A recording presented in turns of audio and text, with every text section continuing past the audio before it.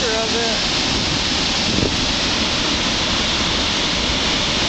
Must have been a long time ago.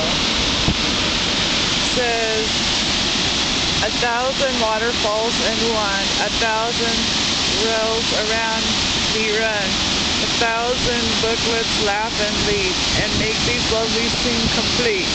I love Dakota more and more. Her praise is vast, her mines of ore.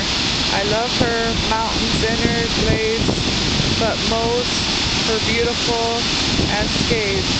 And though I roam in other lands and city dens on ocean strands, they charms shall reign in memory's halls and bring me back to these Sioux Falls. Home published in American Miller, August 1880. Richard Farrell, War Mining History Collection. And this one says, on we go toward the falls.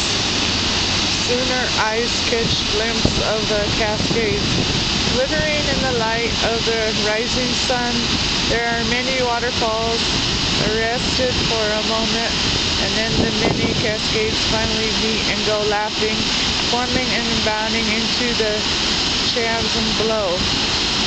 From every waterfall and rock nature with 1,000 tongues proclaims omnipotence. That's a hard word. Letter from Carrie J. Peabody, Dubuque, Iowa, to the Sioux Falls Pentagram, November 7th, 1877. And here's an old photo.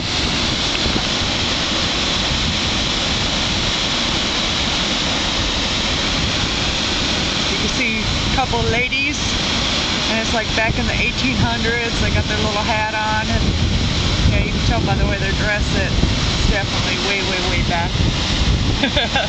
Ooh, some foam just flew on me.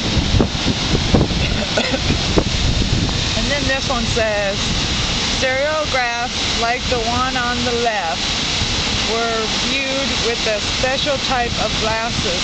When you looked at the photograph through the viewer, which you held in front of your eyes, the image seemed three-dimensional. This stereograph is an early image of the falls before the banks of the river were lined with trees and industries. Since early settlement days, the falls were a popular attraction, and stereographs of the falls allowed visitors to recall magnificent scenery. Siouxland Heritage Museum's photo. And then it shows the photo of it.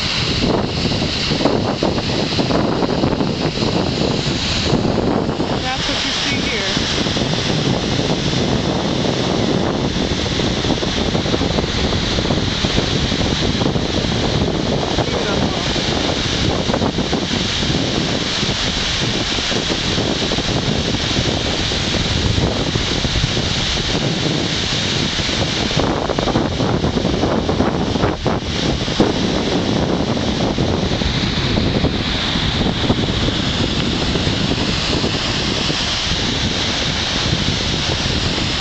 Sit down and take a load off. Getting cold.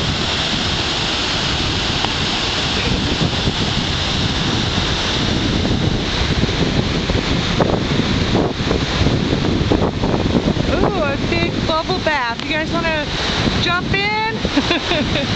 It's a big, gigantic bubble bath.